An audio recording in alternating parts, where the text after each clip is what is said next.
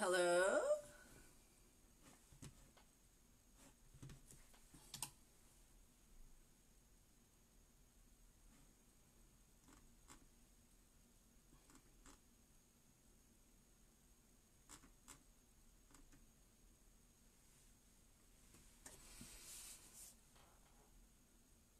I don't know who's here yet, but I'm waiting a couple more minutes before we start.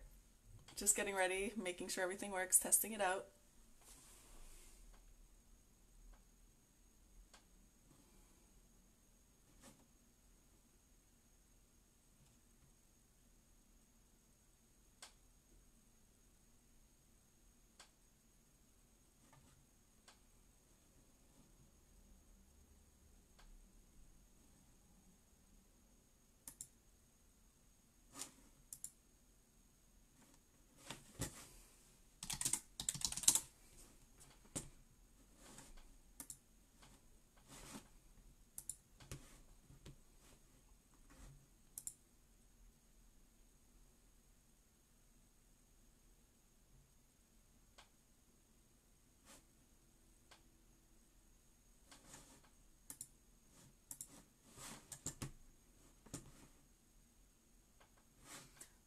Okay, everybody, so it's 8 o'clock, 8:01 actually, and I'm really excited to be here hosting my first ever live discussion on Facebook.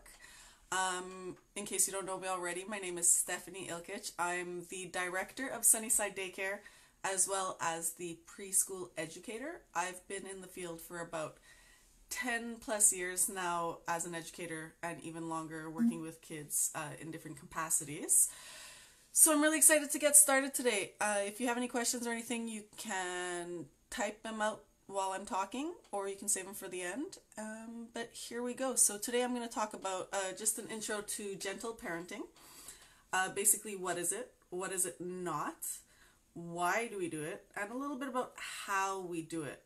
I won't necessarily talk about specific problems and stuff today. We'll get into those in future live episodes. So today will just be a general overview. So to start, I want to talk about why we do gentle parenting. What gentle parenting is. Positive discipline, gentle parenting. Those are all ways of working with kids in a partnership as opposed to, being the boss. Basically, working with kids in a respectful way, understanding them, showing them empathy, and realizing that they're just kids. They have lots to learn. And basically we focus on the behavior and the causes of the behavior instead of the kid themselves. So what gentle parenting is not, because I know a lot of people say this when I bring it up, gentle parenting is not permissiveness. It does not mean that kids are allowed to do whatever they want. That's a big concern when I tell people how we do things at Sunnyside, how I believe we should treat children. So we basically still are there to provide boundaries to everyone, to the kids, sorry. We're still there to support them. We still have rules. We don't let them do everything, but it's definitely not letting them do whatever they want. Next, I want to talk about why we believe that gentle parenting, positive parenting is the way to go. The number one reason is because we want to treat kids like human beings. They are just people, just like we are, except they have a lot less experience, a lot less understanding of how the world works. And it's really, really easy as adults to take that for granted. Even as adults, we have rough days, we have bad days, and we already feel bad when we, let's say, get home from a rough day of work and take it out on someone. Or if we are having a rough day and take it out on a cashier, we still feel bad and we don't need somebody to punish us for it. So that's one of the reasons we do this, is because we know that kids are learning. And often when you see a 4-year-old hit someone or bite someone, well, okay, maybe not a 4-year-old, but a 2-year-old bites someone, they do feel bad afterwards, and they couldn't necessarily control that hitting. So the fact that they're already feeling guilty, they're already feeling bad, means we don't have to dogpile, because if I lock my keys in the car or I take it on a cashier and one of my friends was harassing me about it, oh, why'd you lock your keys in the car? You should have been responsible. It doesn't help anybody. And it's the same for kids. They already have so much to learn. They already have so many things to think about that punishing them, it just adds more stress to what they're doing, and it doesn't necessarily help them learn anything. And on another note, we also, in gentle and positive parenting, wouldn't necessarily reward them for doing the good things, because we want to treat them, again, like human beings. If I do something kind, if I help somebody pick up something they dropped, I don't need a pat on the back. I don't need a reward. And it's the same for kids. We want them to learn to do things like clean up their room, get ready to go to school, because they know it's the right thing to do. Not because they're waiting for a sticker on their sticker chart. Not because they're waiting for someone to say, good job. Because they realize that getting your shoes on to go to school or helping clear up the dinner table is just part of life. It's just part of living and being part of a family. Another reason that we do this is because we realize that kids just aren't developed at the level we are. They don't have the impulse control we have. So they can't necessarily stop themselves from hitting their sibling because they just can't. The part of their brain that controls impulses hasn't even developed, and it will not be developed until they're 20 years old, which is the same reason that we see a lot of teenagers, 15, 16-year-olds still doing really silly things. That part of the brain is just not developed yet. Another reason that we use this type of discipline method, this type of positive parenting method, is because we realize that kids haven't experienced all these things yet. So let's say they haven't experienced getting angry because some plans have been canceled or things like that. So if they haven't experienced it yet, we can't really expect that they would know how to deal with it. We've had years and years and years of experience dealing with, disappointments. And let's face it, some of us still don't take disappointment well. We still don't take criticism well. We still have trouble dealing with things that go wrong. So we want to make sure that our kids and the future generations have the tools to deal with it. A lot of our parents, not necessarily mine because my mom was watching and she was great, but a lot of our parents spent time punishing us, getting angry with us. Why? Because we were crying, because we couldn't take a joke, whatever reason it is. A lot of our parents spent time punishing us for that, and not letting us feel those feelings that we had, not teaching us to cope with those emotions, rather teaching us to suppress them, hide them, get over it. We don't want that for our kids. We want them to be adaptable. We want them to have the understanding, the tools they need to cope with their emotions. So that's another reason why we do this. And the last thing I want to say about why we do this is because kids are all different. So punishing them because that's what we were taught doesn't necessarily work.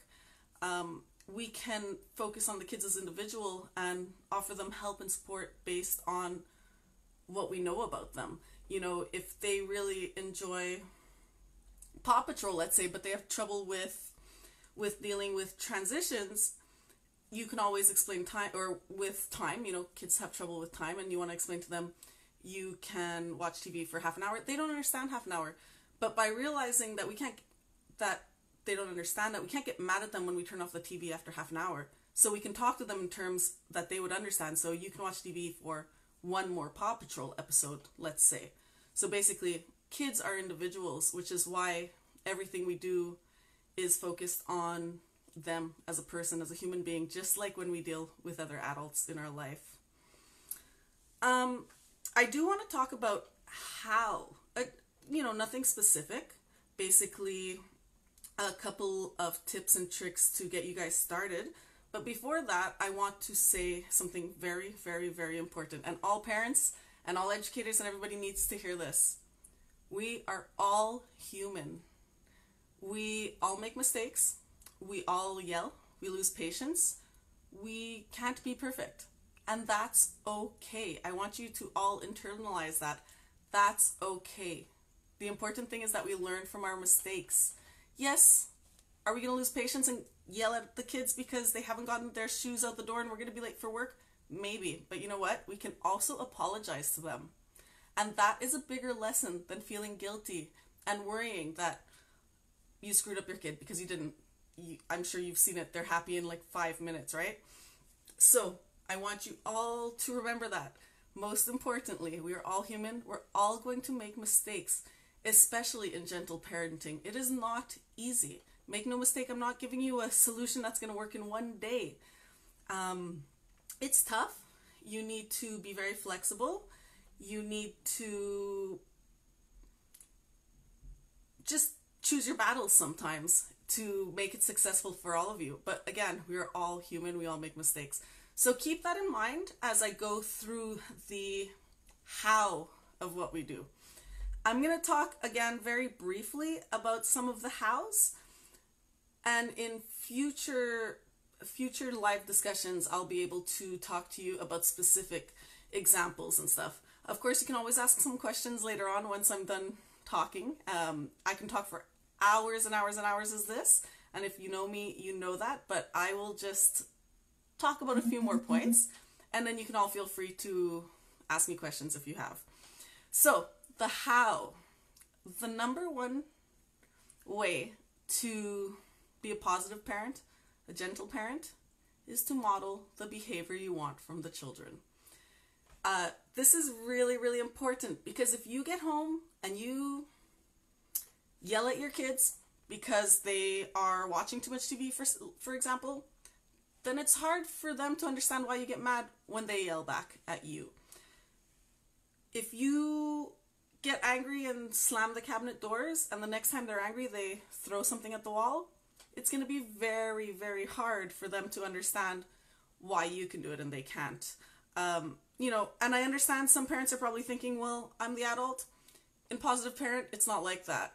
In positive parenting, we are all humans, just like the kids, and I said that right at the beginning. So modeling is very important. If you want the kids to be appreciative, you model that appreciation. Hey, John, you know what? When I was sad before, you gave me a big hug, and that made me feel great. There you go. You've modeled it. You haven't rewarded them. You haven't given them a punishment, but you've acknowledged something that they've done, just like you would to another adult, another human being. So modeling the behaviors you want to see is very important. We can even take that a step further. A lot of people who practice gentle parenting don't even force their kids to say thank you or please, because they believe that it'll come naturally once you take the time to show them why it's important and to show them that it feels good. So as an example, in my classroom, I won't withhold a cup or something if a kid doesn't say please. But I will make a big point of saying please and thank you when I speak to the kids. And you know what? If you come take a visit in my classroom, I think you'll see that it is a community where the kids are very kind and gracious and appreciative. So it works. It's not easy. The second thing I wanted to talk about in terms of how is choosing your battles. Choosing your limits, your boundaries, and your battles, and being flexible about all of that. What I mean is, if you're getting ready to go to the car and it's 10-15 degrees out and your kid doesn't want to wear the cache-cou, the neck warmer, in that moment in time, you need to actually think about if it's worth the stress of arguing. Evaluate everything. Is the child going to be sick? Are they going to die of frostbite? Probably not. They'll probably be healthy in the 2-second walk to the car. So it's not a battle that is worth necessarily stressing everyone out. Of course, we all have different boundaries. We all have different lines, and maybe that is the line you want to, the hill you want to die on, and that's okay for every family. But if you find yourself in a lot of struggles with your child, sometimes you need to step back and evaluate if most of them are worth it. Because you know what? If your kid doesn't want to wear matching socks, you know, doesn't matter. Yeah, as adults, we don't have to. No one's ever going to say anything. So it's not really, really a big deal in that sense. Again, everyone has different values. Everyone has different lines they draw. So whatever you think is important works for you. But again,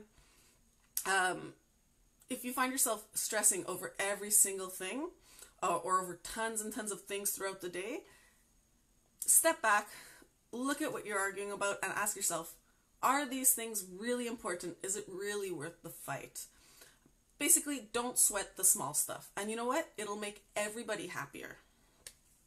And along those lines, you want to make sure that your expectations of the kids are appropriate. That's a really big part of positive parenting, because if you go to a bank and you're waiting in line for an hour and your kid starts running around, that it's not appropriate to think that your 3-year-old can stand in line for an hour without at some point starting to run or yell or screech or whatever it is they do. So really, you need, when you're setting a limit that your child is consistently breaking, one of the things you would do in positive parenting is reflect on the situation that's happening. Reflect on the boundary. Is it appropriate? Can a 4-year-old sit at the table for 2 hours with all our family? Some might. There's always exceptions, but most can't. And you need to ask yourself, if my child physically can't do this, is it worth the argument? And the last how that I want to speak of today, the last thing to think about when you're deciding on your boundaries and stuff, when you're practicing gentle parenting, is, can you be flexible? You know, it's nice to set boundaries, and it's important. Kids need boundaries, so none of this is advocating just letting the kids do what they want. But if this is truly a partnership with your child, you need to ask yourself, how can I be flexible here? Yes, you know what? Maybe you have a routine where the child puts on their shoes, then watches a cartoon before you leave for school. But sometimes maybe the kid needs a break. Sometimes they have a legitimate reason for what they're doing. You know, you say we have to go to school, put on your shoes. The child, if you give them time to talk, might say, but today there's a special on at 9 instead of 9:30, and I would really like to watch it before I put my shoes on. A lot of times we don't give kids that opportunity. We don't let them say the things that are on their mind. So positive parenting is really about being flexible and being open to what the kids have to say. So that's about it. That's what I prepared for the basics of parenting, of gentle parenting. I didn't want to talk too much this time because I'm sure some of you know that I could probably go on for all night if I needed to. So I wanted to ask you guys if you have any questions. As well, I did put together a list of resources that I think would be really helpful to anybody who either wants to start learning about positive parenting or who wants to improve their skills a bit. So I'll post that on the Sunnyside Facebook page. It'll be a Google link to a PDF. So in the meantime, does anybody have any questions?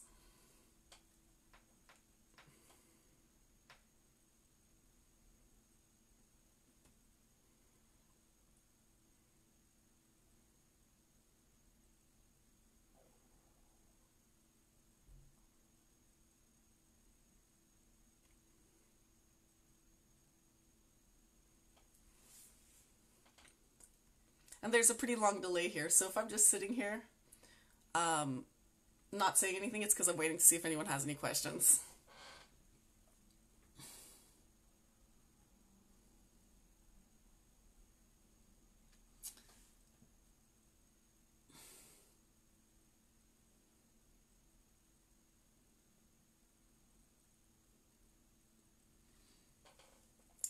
So that's a great question that Laura has in the comments. Basically, sorry, I'm reading on the computer to the side, but I'll look back in a second. Basically, she gave a boundary about a snack. Basically, she set a boundary, and she was wondering if giving in because he was freaking out would have been okay. So there's a part of this that comes down to you know your child best, but what I think ultimately is exactly what you said. Would it have really mattered? It's a snack, so I mean, if he was really overtired, over hungry, and that can help it, why not? You know, giving a child something they need at this age doesn't necessarily mean they're going to be entitled. I know that's the word that everyone likes to throw around. What it actually does is show them that you respect what they need and you are there to support them. And that's not always possible. So in this case, yes, you know, I would have given him the snack, but you might be out and in the car and not have the snack with you anymore. And that's where he'll learn to deal with the disappointment of not getting it. But I really like that question because it's something that comes up often in daycares. You know, you expect all the kids to get dressed by themselves, and one day the kid doesn't want to put on their boots. It's okay to help them. Maybe they're tired. Maybe they need a hand. It doesn't mean that they're going to ask you to put on their boots for them every single day. So 100%, I think it's okay to give in sometimes because it's not really giving in. It's supporting the kids in what they need, especially because when it comes to something like a snack, I mean, you say it yourself, if they're over hungry, that doesn't help anybody. You know, as adults, we get hangry too, right?